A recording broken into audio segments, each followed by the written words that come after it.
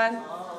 I'm from the San Jose community, mashallah, and today I would like to talk about our children, how important it is to obey our parents, the parents' responsibility, touch a little bit on puberty, God willing virginity, and drugs and alcohol.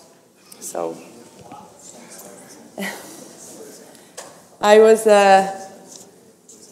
I said it's best to just go with it. Okay. So first I want to talk to the children of all ages, God willing, and tell them how important it is to obey your parents, especially when your parents are submitters, because they will only exhort you to do the right thing in life and follow God's laws. God gave you these parents to be thankful of, to be appreciative of, and they will send you by God's grace down the right path.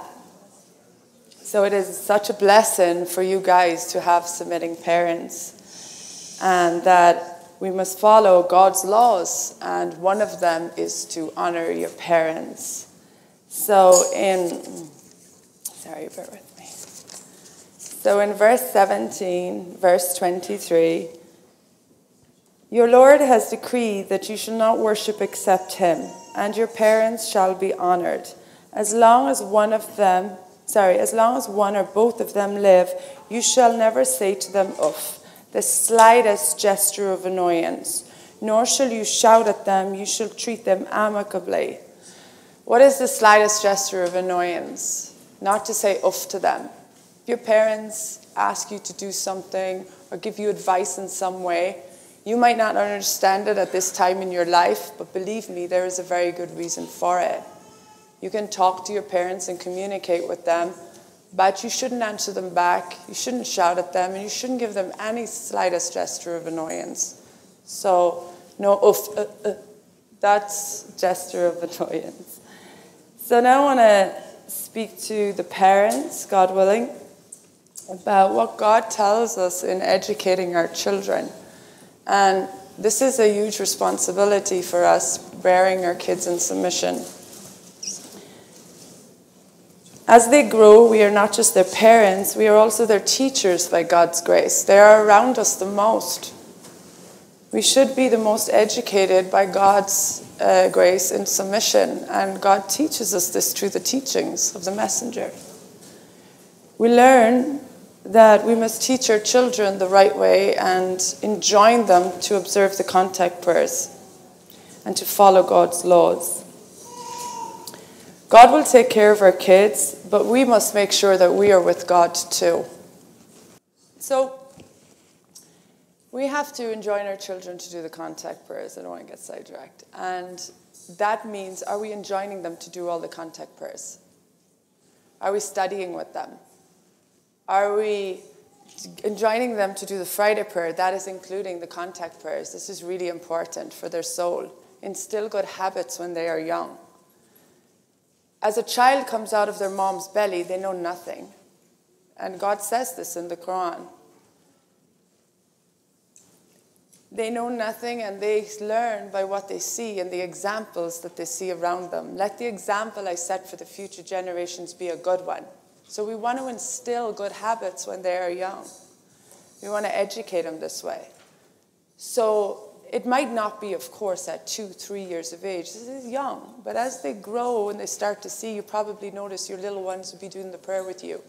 They might not understand it, but they see their mommy and daddy do it, and they want to do it with you. And one day your kid will turn around to you, maybe at 4, it could be 5, it could be 6, maybe 7. And they'll start asking you a lot of questions. Start getting them up for their contact prayers at dawn. I take my kids out of, I did when they were young, when they were 5, 7, and 9, mashallah, by God's grace, to do their Friday prayer, take them out of school. I got them up. At the beginning, it's hard, guys. But we steadfastly persevere in doing it. God will make it easy for you. Okay. So it's really important we enjoin them to do our contact prayers. Our kids follow by what they see. and they mimic the parents. And we must set the best examples, but we're on the path in submission ourselves, just like our children. We have a lot of great kids in submission. And I know that when I study with my own kids, I tell them, you know, I'm on this path like you too. And remind me if you see something. So we might fail sometimes, and that's okay. But we show them by repenting and not doing it again. Let your kids know that, you know, you are wrong too sometimes when you are wrong. And that you have no ego in saying that to your children, because they'll follow that example. As parents, if we take the dominant position and we teach our kids, I'm a parent, I'm always right, we're teaching them arrogance. So we have to be humble in this life and also know that they are looking at us. They are following our example. So we know God takes care of our kids. And mashallah, this is such a blessing. When we're with God, our kids are with God. But part of us of being with God is educating our children. Part of us being with God is getting them up for the prayers, is enjoining them to do the contact prayers, is having studies with them. Always talk to them. Communication is really important. So I'm going to go to teenage years, inshallah. So I just want to read verse 22, 132 before I go to that. You shall enjoin their family to observe the contact prayer salat and steadfastly persevere in doing so.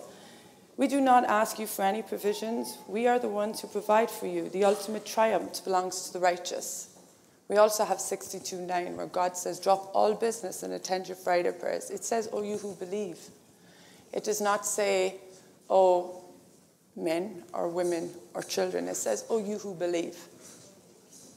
For the older kids, I want parents to, mashallah, we have a lot of parents who are not shy, but I know that sometimes it can become a very shy subject to talk about these things with them, like virginity, keeping your chastity, puberty.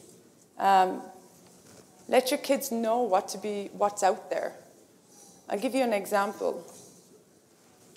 If you don't talk to your kids about these things, and they become in a situation where they're with friends and these subjects arise, they're awkward. It's awkward for them. So I want to turn to Appendix 34. Sons and daughters of the true believers must be taught that happiness throughout their lives depends on following God's laws and preserving their chastity. This means that they must keep themselves for their spouses and never allow anyone else to touch them in a sexual manner. Talk to our kids. So for myself, I spoke to my children, the boys, I did it at 11, 12. Because it's like being a girl in puberty. When you talk to them and they're already going through it, they're like, go away, Mom, leave me alone. I don't want to talk about this. But when you look at that stage before they transition, your kids are hugging you, they're loving you, they want to be, with you. When you are open with them in communication from a young age, that transition will be a smooth one by God's grace, because now you've done your part. God is going to help you, and they will still talk about it even when they are going through it and into their older teens. Because they have hormonal, physical changes, going to school, social peer pressures, increased self-awareness and awareness of certain things that are happening that they might not understand, and all the changes in the brain. God tells us that there are temptations. Today's society is replete with powerful temptations. This is in Appendix 24. In American society of the 80s, even parents are talking about boyfriends for their daughters and girlfriends from their sons. They're supplying birth control to the children.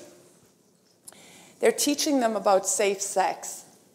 That this is, if you must do it, you've got the condoms, you've got the pill, Their mothers will take their daughters to the doctor. We have to teach our children that our children are different from other kids. Our children have a different responsibility. And God takes care of them. An alarming percentage of teenagers are sexually active. They're not psychologically, mentally, or physically ready for this. I know the recommendation from the messenger is 10 years after puberty. We know as ourselves, we know our children that they need to nurture, they need to grow, they need to like, what you want at 15 and what you want at 19 are two different things, and what you want at 22, 23 is very different things. Unfortunately for some, people realize this too late, but it is never too late to start talking to your children. Then you have moral breakdowns. So, God says persistently and repeatedly talk to this. If I were to think of persistently and repeatedly, I would say this is a lot, right?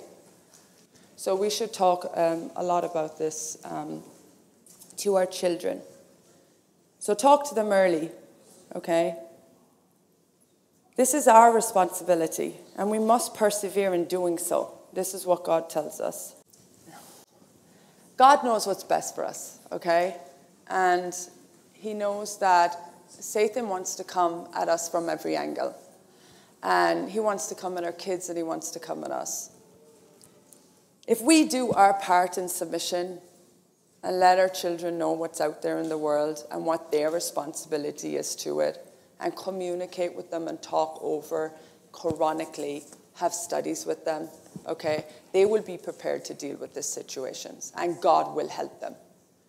Because we come out of our mother's bellies knowing nothing, as we grow in submission, if we instill the good habits from a young age, our children will be, mashallah, growing, and God will take care of them. That's it.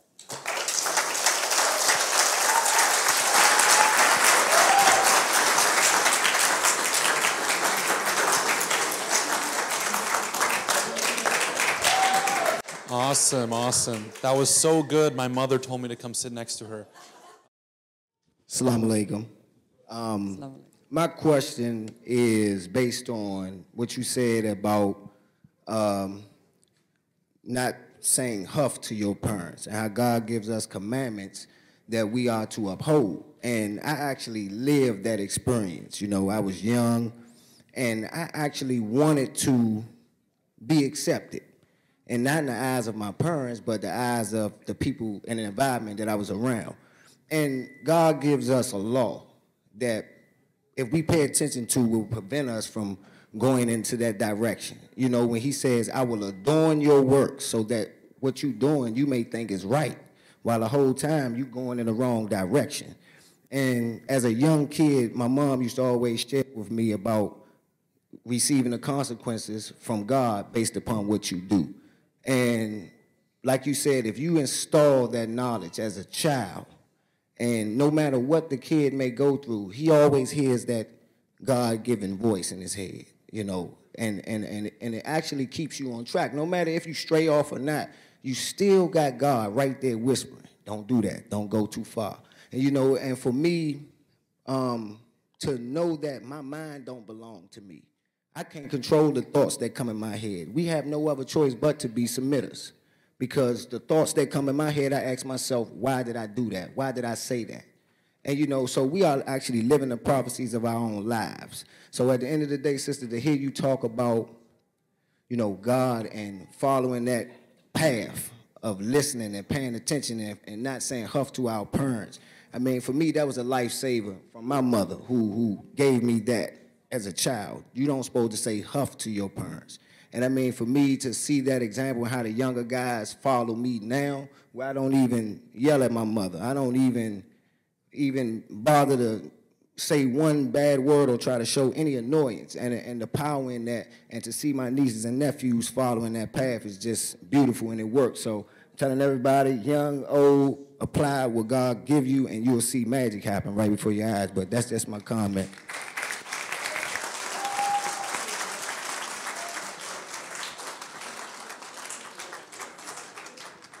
Awesome, awesome. Sanas? Assalamu alaikum, Mary. So in your speech, you said that we have to talk to our children repeatedly and persistently. Can you just give examples? Like, do you study the Quran with them like every day? Do you remind them of Appendix 34? How does it work? So I study with my children, mashallah. Some days I always try, even if it's only a 20-minute discussion, even if you don't get a study in every day, I try to get 4 studies a week, God willing. But if I don't, I'm always talking to them, mashallah, by God's grace. So I open the appendices, I talk about Appendix 34 a lot with them. And as they're going through different stages in their life, I talk to them, about like the things that they would see in middle school, that they would see in high school, and I would tell them what God tells us in the Quran, and I would show them through verses, and and have open communication. Just don't be shy to talk to the kids about this, because it is a commandment for us to follow.